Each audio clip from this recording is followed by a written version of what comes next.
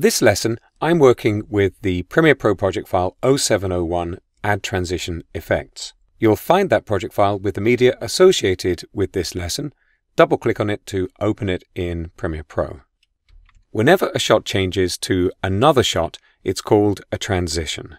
The most common transition is a cut, where one clip ends and the next clip begins immediately after it. You also might choose to use special effect transitions, and there are lots to choose from, including the most popular for video, the dissolve, and the crossfade for sound. And let's try this. I've got a cut here between the kids rolling a tire shot and this forest time lapse. Let's take a quick look at that cut. I'm going to click back on the timeline and play. To the people of the corn who built. It looks okay as a cut, but I think it'd be interesting to put a cross dissolve in.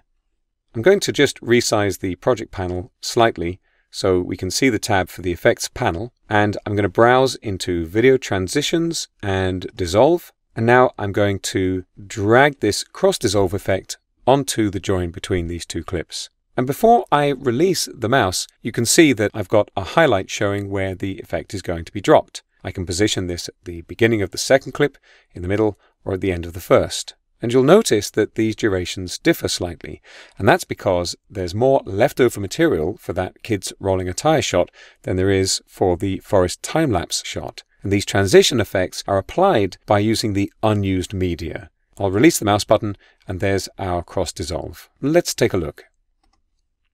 To the people of the corn who built.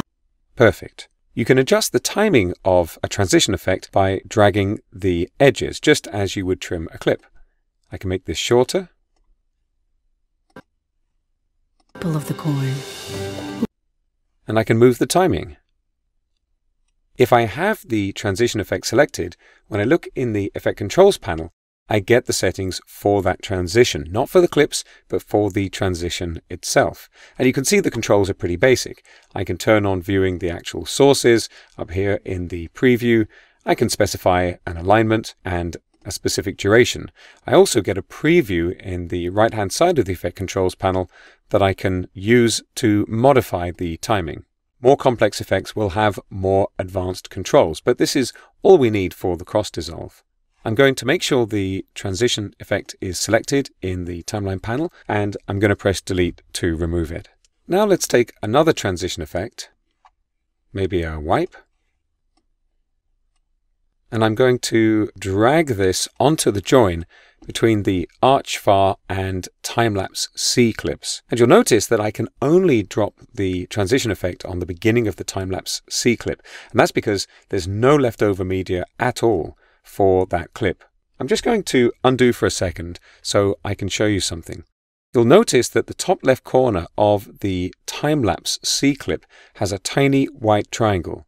You can see here between the fog time-lapse and kids rolling a tire clip, we've got a triangle on either side of the cut too. That triangle indicates that it's the last frame of the clip.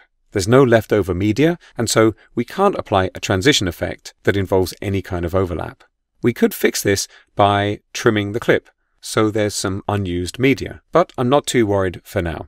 Let's put that radial wipe on, and maybe I'll adjust the timing to make it a little shorter. As you can see in the Effect Controls panel, now I've got the radial wipe selected, we have a few more options. If you're happy with the timing of a transition effect, you can replace the effect and keep that setting.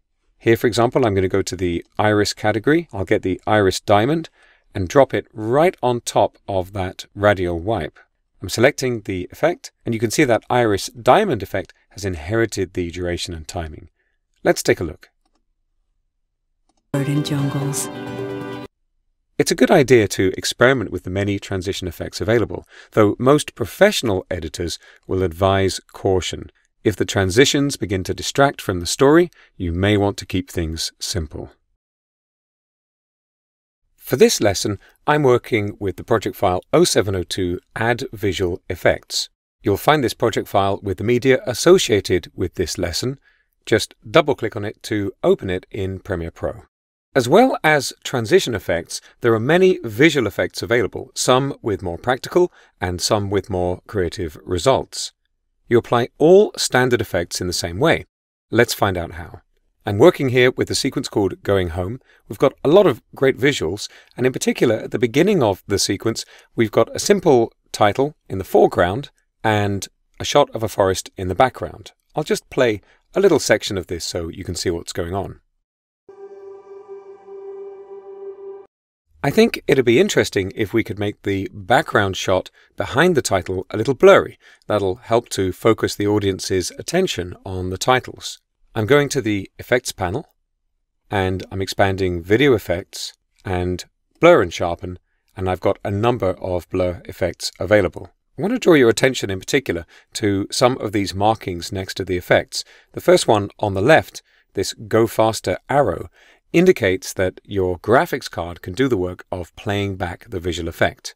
The end result is that it's a little bit quicker and you won't need to pre-render or pre-process the effect to see it.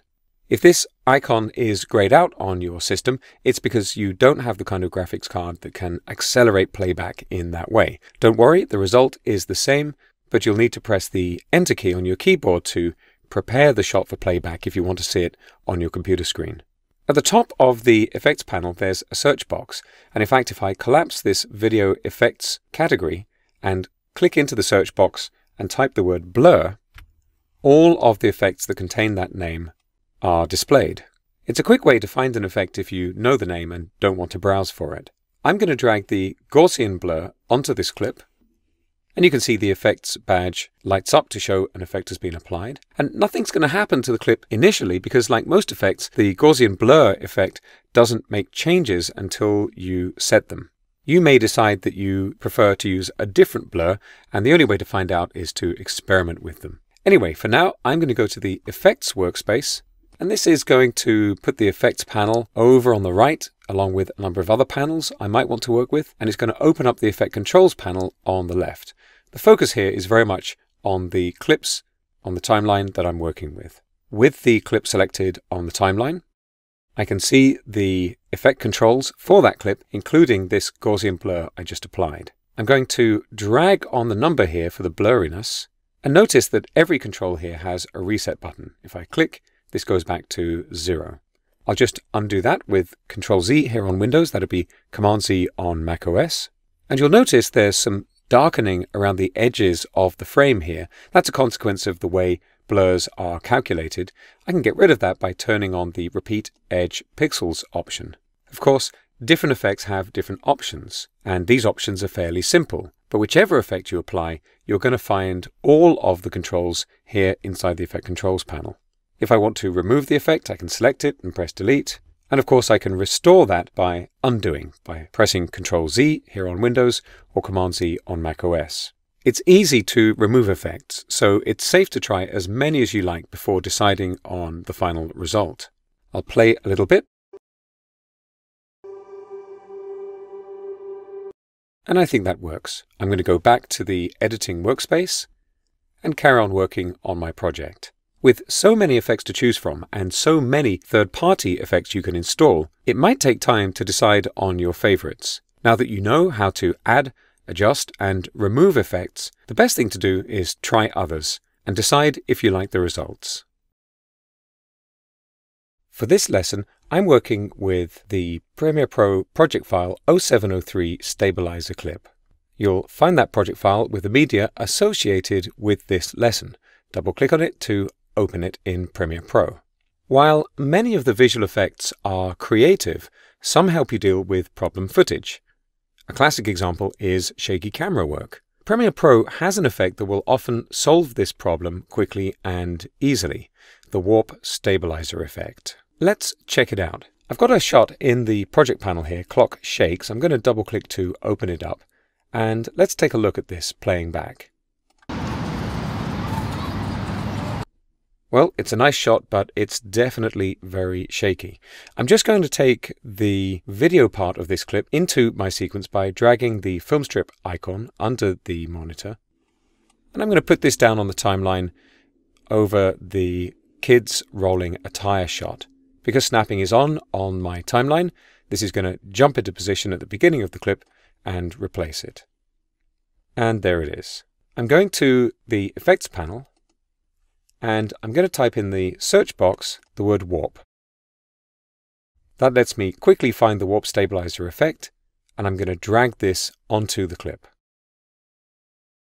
Premiere Pro begins analyzing the clip in the background, and if I go to the Effect Controls panel, you can see the frame count as it goes through that analysis. Once the analysis is complete, we can take a look at the result. De mis raíces.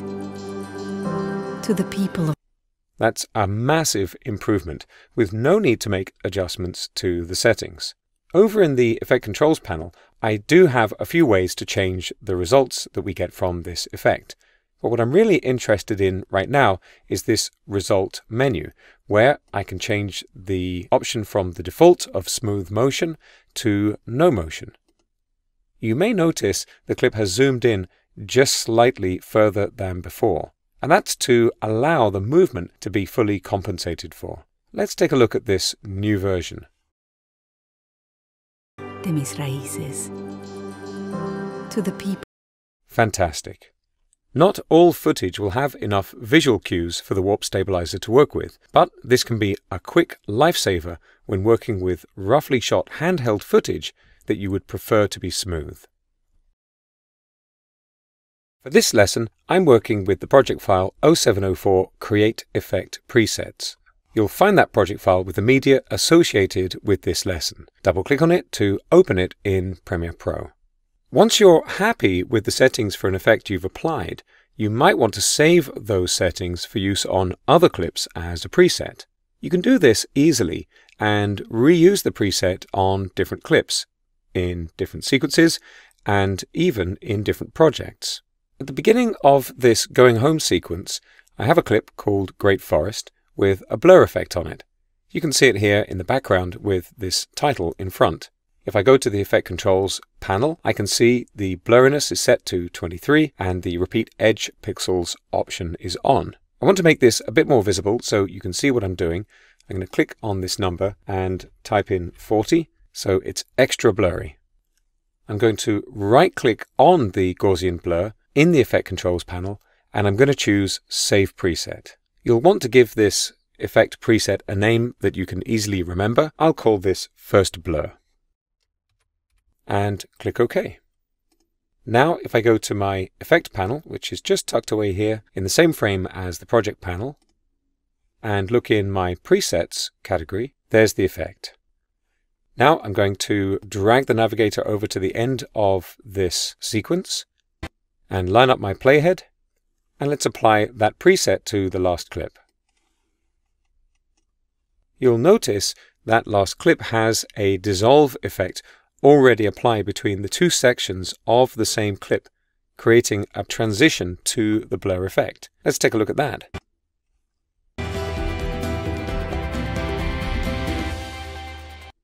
Now, if I'm happy to keep the blur preset as it is, that's fine. If I'd like to get rid of it, there's a button at the bottom of the Effects panel that I can use to delete it. But you can also combine multiple effects into a single preset. And notice up in the Effect Controls panel, First Blur, the name of my preset, is in brackets after the name of the effect. That's just an easy way to remember the preset that you've used. With this last clip selected, I'm going to go to the Motion Controls in the Effect Controls panel, and I'm going to scale this down to about 85%, something like that, just to give it a border. Now I want to combine this Gaussian blur effect with the motion effect that has that scale adjustment applied. And to do this, I'm going to hold down here in Windows the Control key and on macOS the Command key to make a multiple selection in the Effect Controls panel. With those two effect headings selected, I can right-click, I can choose Save Preset, and let's call this Blur and Scale, and I'll click OK. Now you can see this combined effect preset in my effects panel, and just so you can see it, I'll choose another clip and I'll apply that preset to it. I'm just dragging and dropping, and right away you can see we've got the blur and the scale adjustment, and with that clip selected in the Effect Controls panel, we can see there's that 85% scale adjustment and there's that Gaussian blur. These presets are not fixed. They just preset the settings for a particular effect, speeding up the configuration of the effect. I can adjust this scale property, for example, and perhaps even reduce the blurriness. Effect presets allow you to become more efficient without restricting your creativity. Anytime you feel you might use an effect in a particular way often, make a preset.